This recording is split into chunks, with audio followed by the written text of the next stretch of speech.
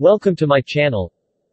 In this tutorial, I'm going to show you how to install the Metro Framework Modern UI in Visual Studio 2019. Okay. Let's get started. We will search for the Metro UI in Google.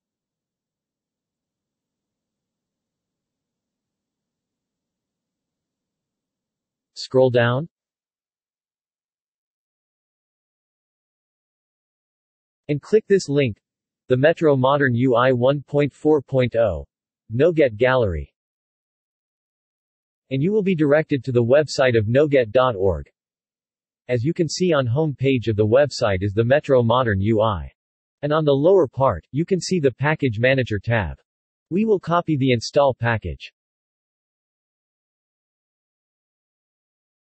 We will now go to the Visual Studio environment. Go to the Tools tab. Down to the NoGet Package Manager.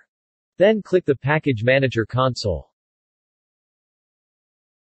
You can now see the Package Manager console has started below. And we will paste the copied text from the Metro UI website. And hit Enter. And as you can see that the installation of the package has ran successfully.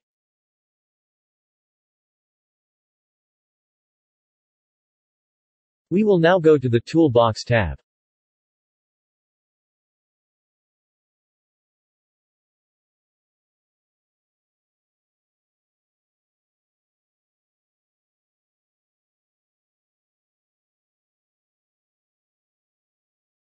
What I am going to do now is to add new tab by right-clicking here. And click the Add tab.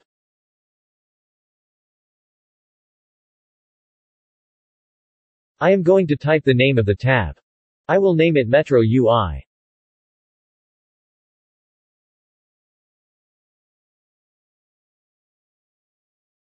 After that, right-click Metro UI and click Choose Items.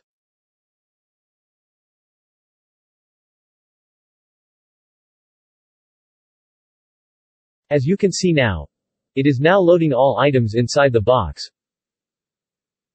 We will wait until it finishes loading all the items.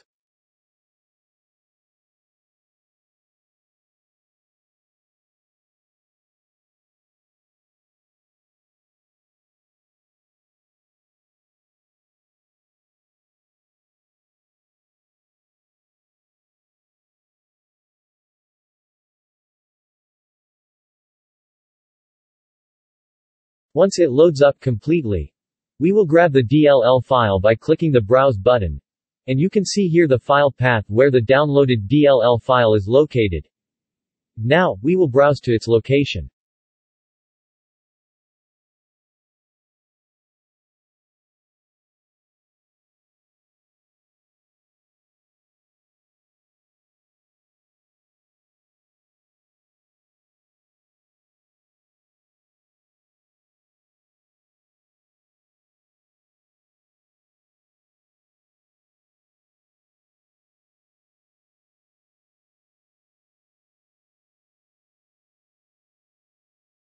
We now have the DLL files.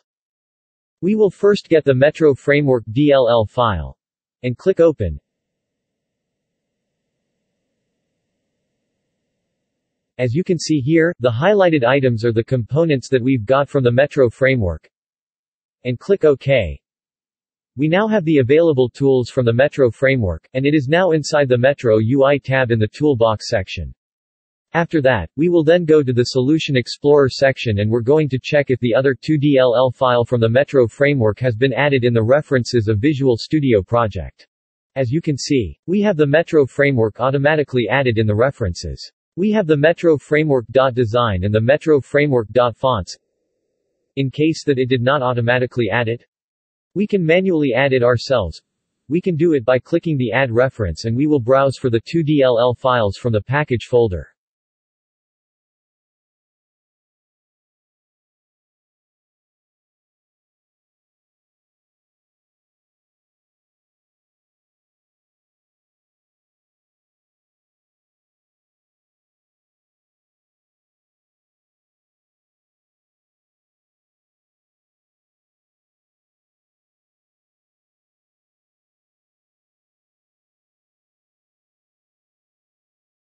Once we have located the DLL files, we can grab the two files at once and click the Add button. It will be added to the references.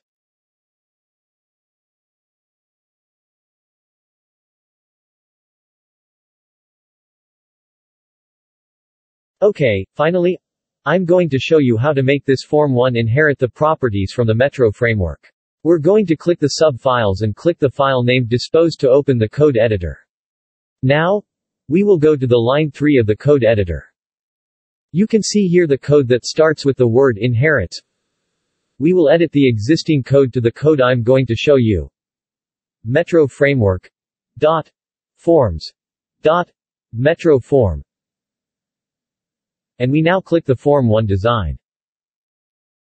You can now see the Form 1 has changed its appearance. It has now inherited the properties from Metro framework. And we're going to design the form now. Go to the Metro UI tab under the Toolbox section. We're going to drag and drop the controls onto the form.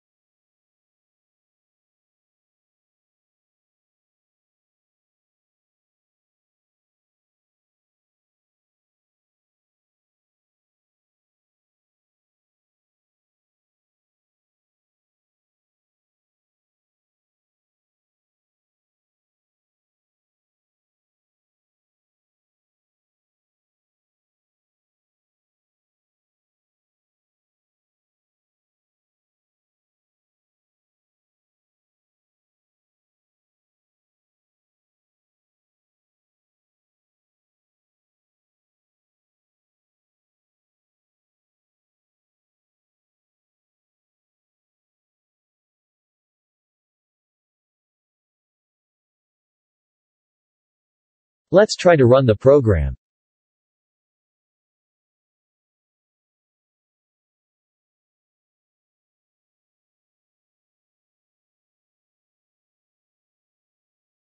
As you can see now, the font style and the appearance of the labels and text box have their new look. It is now more elegant.